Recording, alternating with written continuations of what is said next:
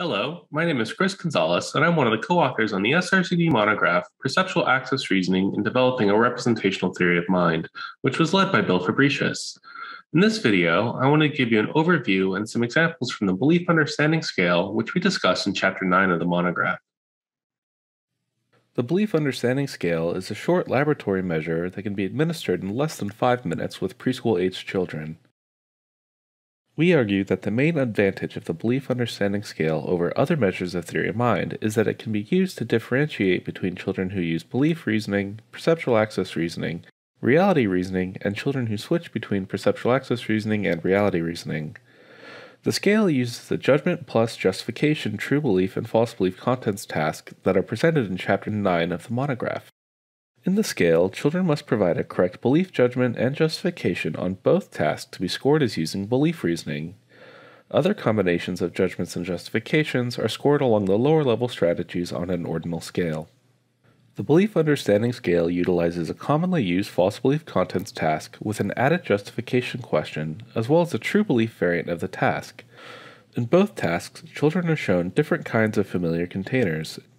In this example, we'll use a candy box for both so we can directly compare the two tasks, but in practice, you'd want to use different containers for each. Any sort of opaque container that children are familiar with can be used. In the video examples I'll show you shortly, you'll see that we've used Band-Aid boxes, crayon boxes, Play-Doh containers, and branded toy boxes such as Lego containers. Now in both tasks, children are initially asked what they think is in the container before they are shown that it contains something unexpected.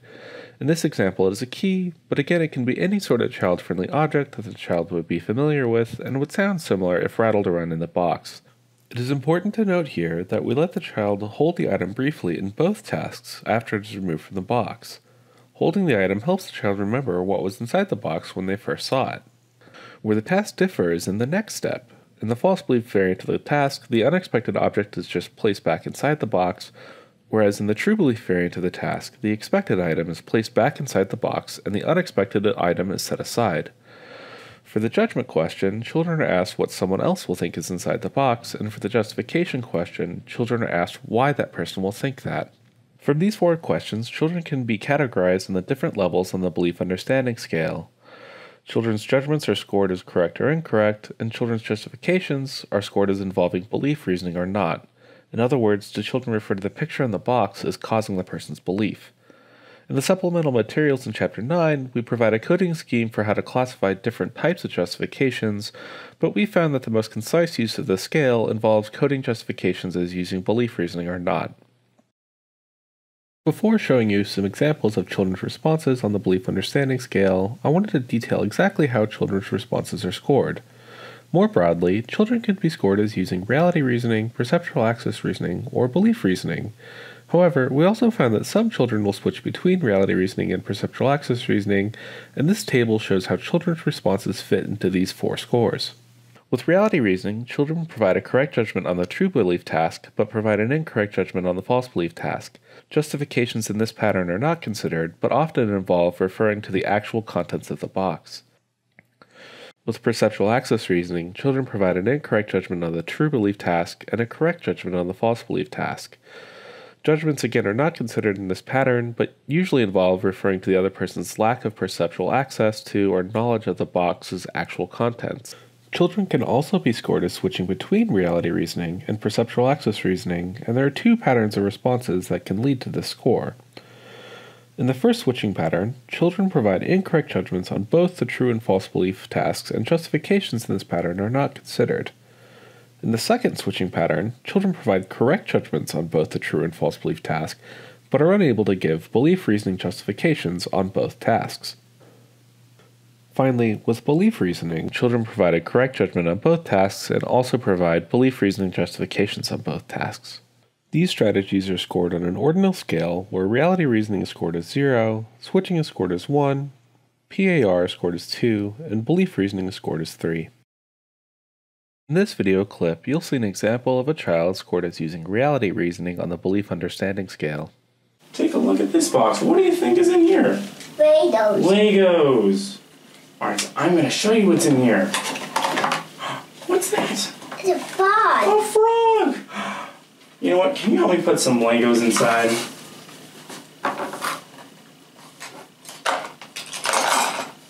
Thank you so much. All right, hold on to that cup there.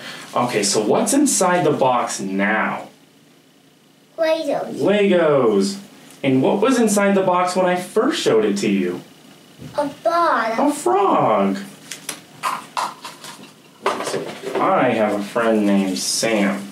He's never seen inside this box. When he first looks at the box, before he opens it, will he think there are Legos or a frog inside? Legos. Legos. And why will he think there are Legos inside? I thought it's a Lego box. Because it's a Lego box. Why don't you take a look at this can? What do you think is in here? Play-Doh. Play-Doh. Alright, so I'm going to show you what's in here. What is that? It's a pom-pom. A pom-pom. It's pretty cool, right? Alright, can you put that back in there for me? Thank you so much. Alrighty, so what kind of can is this? A Play-Doh box. A Play-Doh box. And what's inside the box now? A pom-pom. A pom-pom. Alright, so I have a friend named Susie. She's never seen inside this box. When she first looks at the box, before she opens it, will she think there is Play-Doh or a pom-pom inside? Okay. Okay. Which one will she think's inside first, bud? So when she's... A pom-pom. A pom-pom. And why will she think there is a pom-pom inside? I thought no Play-Doh in it. Because there's no Play-Doh in it. As you just saw, the child was able to give a correct judgment on the true belief task, but gave an incorrect judgment on the false belief task. In this video clip, you'll see an example of a child scored as switching on the belief understanding scale. Take a look at this box. What do you think is in here?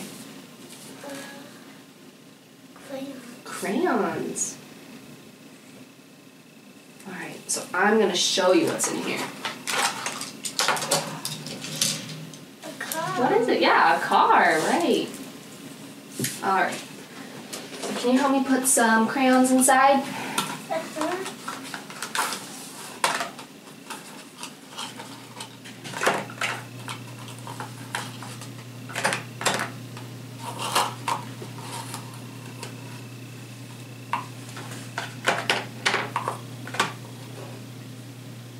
Thank you. Alright. Alright. So what's inside the box now? Crayons. And what was inside the box when I first showed it to you? A car. A car. Alright. So this is my friend Sam. He's never seen inside this box before. When he first looks at the box before he opens it, will he think that there are crayons or a car inside? A car inside. A car? And why will he think that there's a car inside? That's it. There was no crayons when you first opened it. There was no crayons when you first opened it? I want you to take a look at this box. What do you think is in here? A Band-Aid. Band-Aids, right. Alright, so I'm going to show you what's in here. Oh, what is it? A shell. A shell. You want to touch it? Ooh, that's pretty cool, right? You want to put it back in the box for me? Thank you. Alright. So what kind of box is this? A Band-Aid box. A Band-Aid box, right. And what's inside the box now? A shell. A shell. Alright. So I have a friend named Susie. She's never seen inside this box. When she first looks at the box before she opens it, will she think that there are Band-Aids or a shell inside? Shell. A shell. And why will she think that there is a shell inside? That's why there's no Band-Aid. What? That's why there's no Band-Aid. Because there's no Band-Aids? As you just saw, the child gave an incorrect answer on both the true belief judgment question and the false belief judgment question.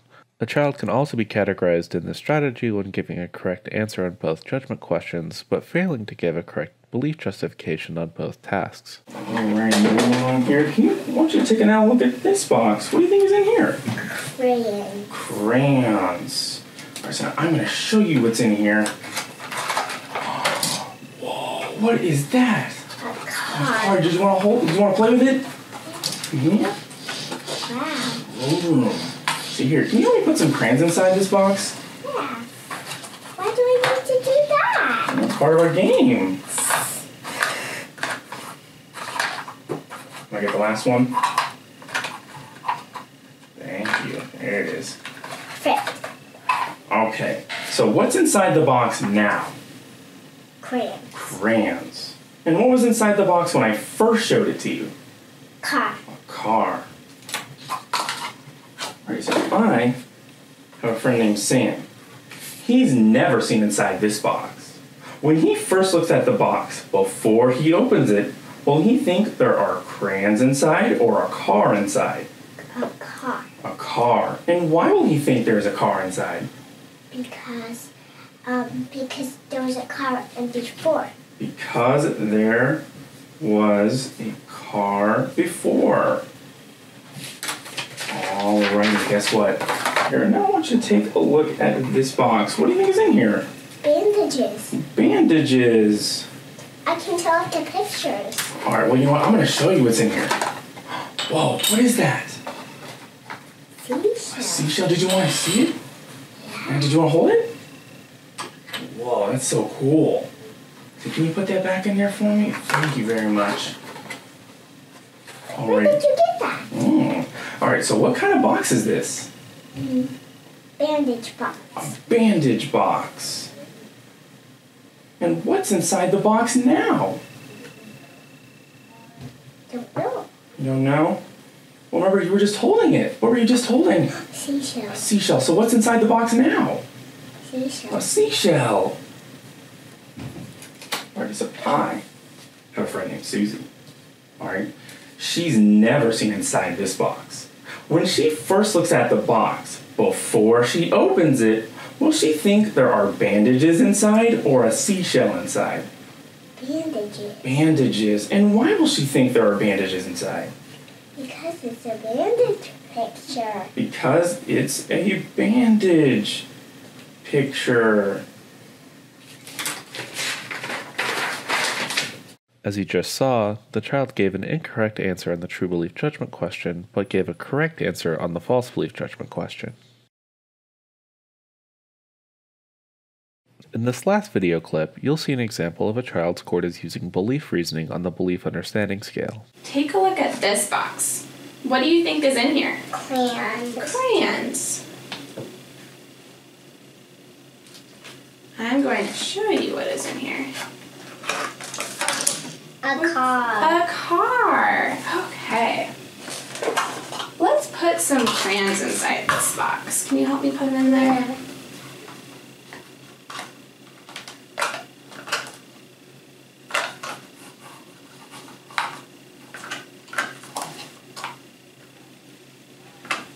Thank you. Okay.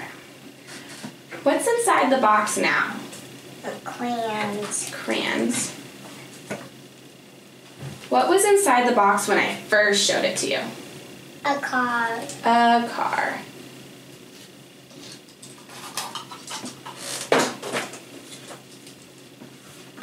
I have a friend named Sam.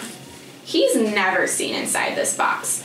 When he first looks at the box, before he opens it, will he think there are crayons or a car inside? Crayons. Crayons. Why will he think there are crayons inside? Because there's a crayon picture. Because there is a crayon picture. Take a look at this box. What do you think is in here? A Band-Aid. A Band-Aid. I'm going to show you what is in here.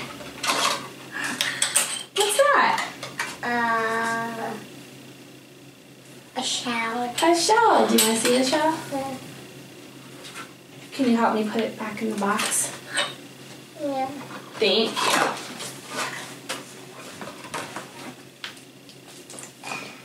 Okay. So what kind of box is this? A bandage box. A Band-Aid box. And what's inside the box now?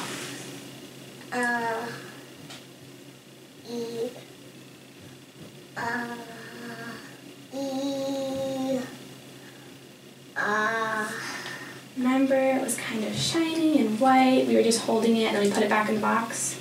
A shell. A shell.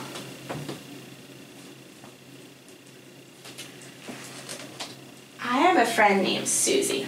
She's never seen inside this box. When she first looks at the box, before she opens it, will she think there are Band-Aids or a shell inside? A bandage. A Band-Aid. Why will she think there is a Band-Aid inside? Because the picture is of a bandage. Because the picture is of a Band-Aid.